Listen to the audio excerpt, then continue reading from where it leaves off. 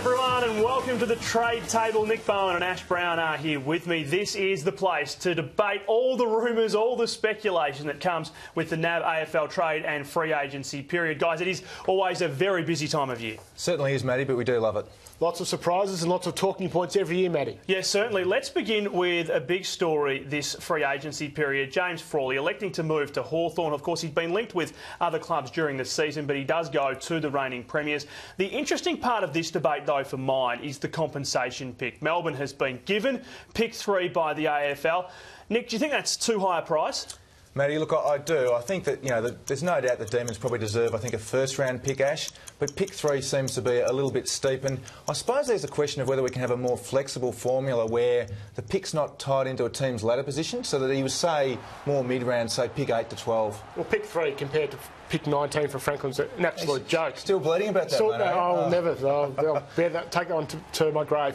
But I agree with you. They should have a band like you're mid-round, middle first round, end first round, mid-second. That way, I think it makes it a lot more uniform, a lot less controversy, and might aid the trading as well.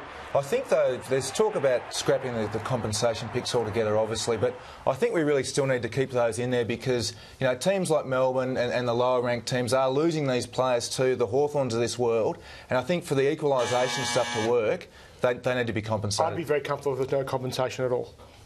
Ooh. So would I for mine. Now, you can get involved in the discussion on Twitter a bit later if you want. Paddy Ryder wants out of Essendon, of course, in the shadows of the supplements scandal. He wants to go to Port Adelaide, negotiations for that underway. But I get the feeling, guys, that this one could drag on throughout the period. If the Power do get Ryder, though, Ash, would and should that make them flag favourites, do you think? Well, it will drag on because Essendon's involved. And Essendon are notoriously, and sorry, Bomber fans, your club is the hardest club to deal with during the trade period. Wow. And that is a universal opinion. Having said that, if Port are going to lose guys like, if they have to lose an Ollie Wines or a Hamish Hartlett or a Chad Wingard to do the deal to get Ryder over the line, Nick, then they probably won't be the flag favourites. But gee, Ryder, if they don't have to lose a player, if they don't lose it, that will complement them beautifully. Look, I think that there's no way known they're going to do that. I think that their pick 17's on the table. I think that's a reasonable one. And the problem here, though, is, let's be honest, Essendon really can't play hardball. I mean, there is the ASADA investigation at the back of this. Paddy Ryder is a possibility to explore his right that there's been a breach of his contract and that he can become a delisted free agent. Surely Essendon don't want to get to that stage, Ash. No, I agree. Essendon should just take the deal, the 17, whatever it is, move on and go on to that. I think they will be close to flag favourites if they get him. It'll really shore up their ruck division. Absolutely, makes them top 3. Buzzers go on. Collingwood's Dane Beams and his request for a trade to Brisbane. It's causing plenty of debate, with Collingwood, of course, demanding fair value in return for their star player. But just what is fair value? The Lions have thrown pick 5 into the mix. The Pies, of course, want more. In fact, they want a player. Is it fair enough, Nick? Look, Matty, Beams is an out-and-out gun. There's no doubt about that. But I think pick 5's a really good starting point. I think that the Pies have been pretty unrealistic, I think, Ash, with some of the players that they're targeting. Obviously, Redden and Aish among them. Look, I don't see that getting done. I think, maybe pick 5... Brisbane Lions second pick, maybe another fringe player, say Mitch Golby, is much more realistic. Yeah, I agree with you, Nick. It's got to be a pick 5 and a lower pick or something like that, or certainly not a starting 22 team. Brisbane are getting that chemistry of the locker room right again after all the 5 departures the year before. What they don't want to do is meddle with that and lose a guy like Redden. Beams, it must be said, though, is now the second best midfielder at Collingwood. So he's going to be a huge loss for them. And even Greenwood, who we'll talk about coming in, is not going to make up for the loss of Beams. The Pies, too, though, we should say, in a far stronger position than Essendon in this negotiation, aren't they? Yeah, they are. All right, one more year left on his contract. This is one of my favourite stories of the trade period so far. Patrick Dangerfield. If the Crows trade for him now, well, they might be able to get some value. Otherwise, they'll lose him next season, potentially for nothing. Now, we've been following this story closely on afl.com.au, and the Crows have now, after a couple of weeks, definitively taken him off the trade table this year. But is that the right call? Ash, do you reckon they should be fielding offers? Well, we now know that Phil Walsh is the new coach of the Adelaide Football Club, and I don't know where Dangerfield is, whether he's in Moggs Creek or whether he's in Mount Kilimanjaro. Phil Walsh has to go and find him, sit down as his first point of order and say, do you want to be part of this football club in the long term or not? If the answer isn't equivocal, then you go out there and you start doing the deal. Let's be honest, Ash, I think the answer is yes. I think that the jungle drums, rather, they're really sounding. And I think, look, Hawthorn and Geelong are already really confident of getting him next year as a free agent. And we know that if that happens, they're only going to get sort of a first-round pick. And if they have a good year next year, that could be in the teens.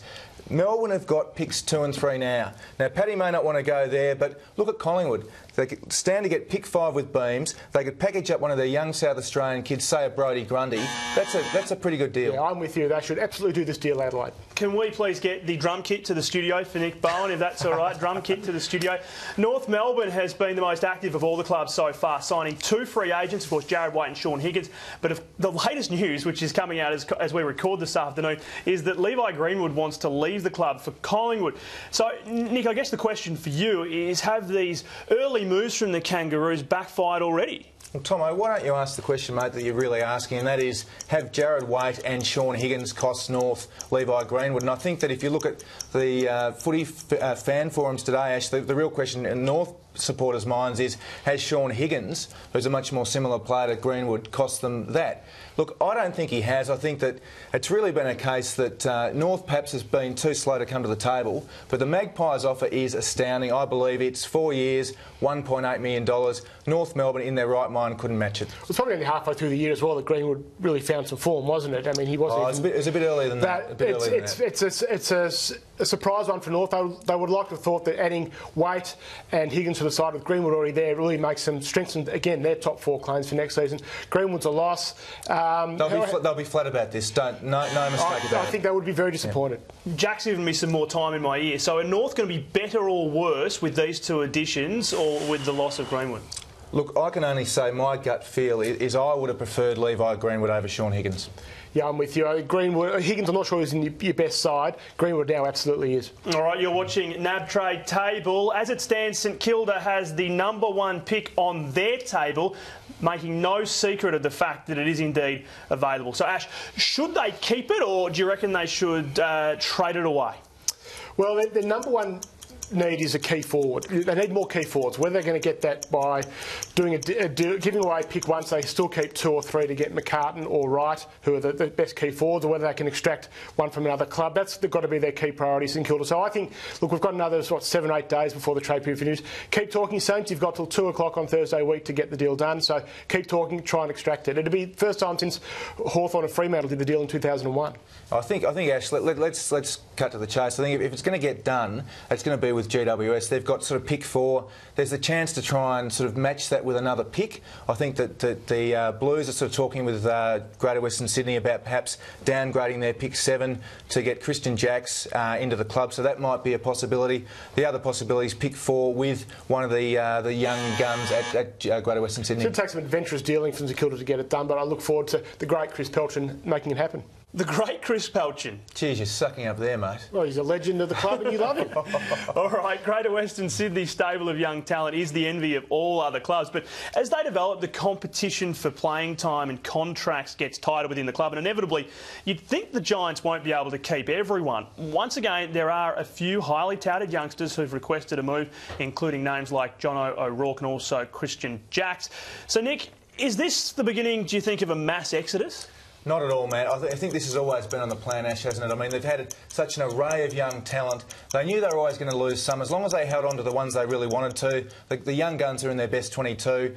Got draft picks in for the other kids who are obviously really talented, Ash, but just not talented enough to be at the Giants, then they're winners. Yeah, you're right. They just wanted to draft as many as they could, give them 3 years to see who could play, who was in their best 22. We look at who's gone already. Tyson and Homsch will be a couple that's probably still like to have on their side. Maybe Adams, but the others have just would only be depth players now. It's been a really good strategy by the Giants to build their list, to be in this position now where they can do some wheeling and dealing. And I think the thing with all these expansion teams, or two of them, but is that they're going to keep the talent together while there's that real chance of having success together. And we haven't seen any of those real young guns leave yet. No, but they've kept everyone that really wants to, both those clubs. And then look at John O'Patten, could have gone to the Bulldogs, but even with a knee reco, he signed and stayed at the Giants. All right, that's our final buzzer. Just quickly from both of you, something you'll be keeping an eye on over the next week? Well, the Bulldogs, another team that's been talking themselves up, has wanted to move down perhaps into the top three to land one of those two young key position players.